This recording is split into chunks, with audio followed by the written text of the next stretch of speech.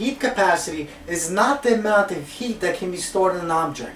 Remember, heat is the flow of energy from a high temperature to a low temperature. So what heat capacity actually is, it's the amount of energy required to change an object's temperature by some amount. So, this is the formula for heat capacity, where capital C is heat capacity, that equals the change in energy or energy input over change in temperature. Now the units are joules per Kelvin or joules per Celsius. And the reason we could interchange Kelvin and Celsius is because changes in temperature on those two scales are equivalent. So a 5-degree change on a Kelvin scale is also a 5-degree change on a Celsius scale. Suppose we take an object, this seashell, and we want to find the energy input that's required to change this object's temperature by 5 degrees Celsius. The way we'd find that is we'd use this formula. We'd look up the particular C value for this substance, we plug that in, we plug the change in temperature in, and we find the energy input required to affect this object and change this object's temperature by 5 degrees Celsius. Heat capacity is an extensive property, and that simply means if we have some object, the seashell in this hand, and a second object, a seashell twice the size of this one, the amount of energy required to change the largest seashell's temperature by 5 degrees Celsius will be twice as large as this one. And that means if the top Q is twice as large for the same change in temperature, the C will be larger as well. So heat capacity, or C, changes with a change in size of our system. So it's an extensive property. Remember, intensive properties are those properties such as temperature that do not change when there's a change in size. So there are two types of heat capacities that exist. Constant volume heat capacities, or C lowercase v, and constant pressure heat capacities, or C lowercase p. Now, let's talk about constant volume heat capacities. Let's go back to our first law of thermodynamics, which basically states the total change of energy of our system is equal to the change in internal energy of our system plus PV work done. So if this circle is our system and all these molecules are found within our circle, the change in energy is equal to the change in all the potential energies and kinetic energies found within our system and the PV work done, or the work done by these molecules on the surrounding molecules in expanding or compressing this system here. So when there's a constant volume, let's look at our equation.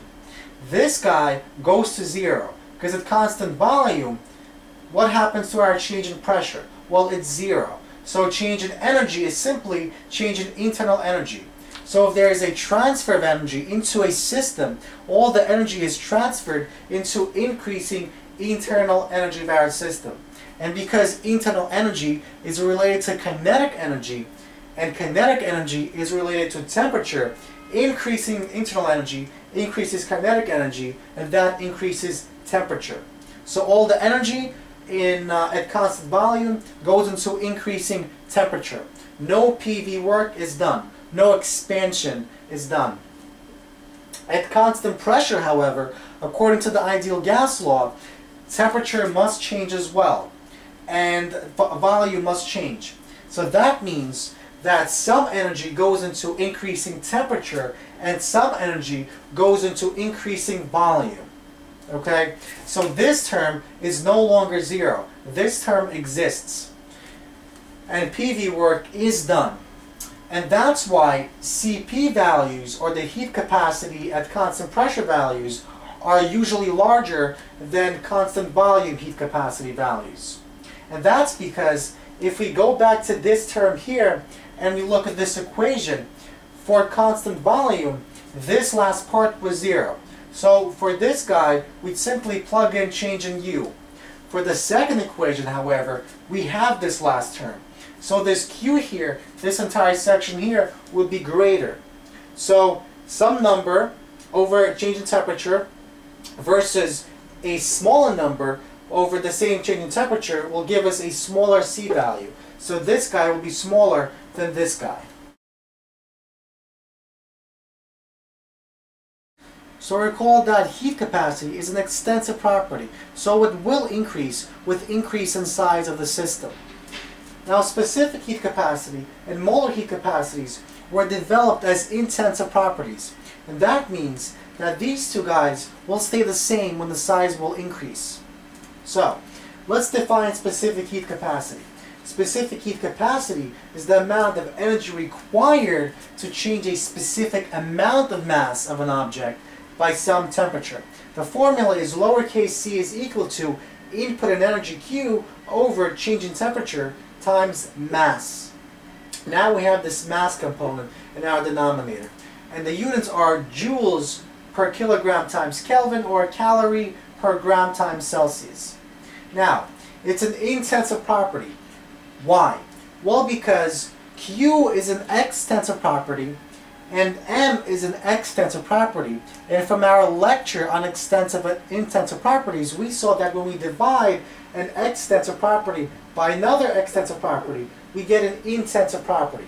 And that's because if you increase the size of the object, Q increases and M increases, but M increases by a similar amount. And so the QM ratio stays the same.